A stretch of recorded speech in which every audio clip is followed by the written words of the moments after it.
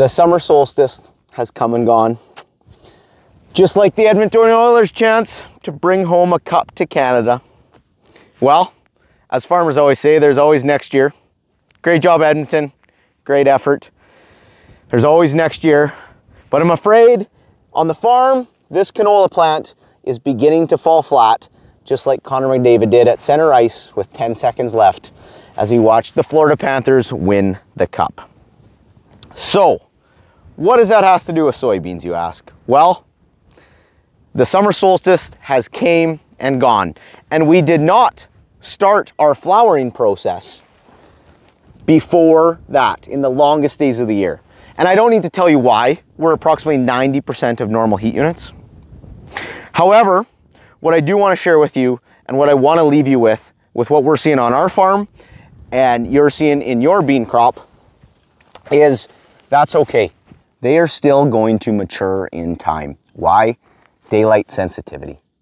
Daylight sensitivity is going to be telling these plants right now, as we speak, that it's time to flower, days are getting shorter. So, we're still gonna reach maturity. Don't worry about frost.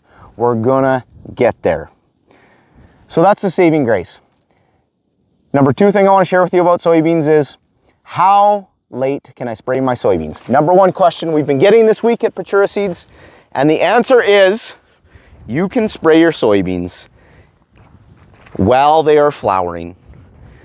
What I like to see is you out there before pod set starts.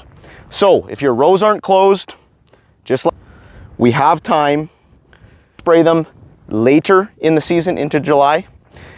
Make sure you're spraying them when it's cooler rather than hot out so that you're not damaging the flowers too much. And remember, when I'm saying spray, you're spraying with water. Okay? Don't worry about weed control. We'll make sure those soybeans are clean.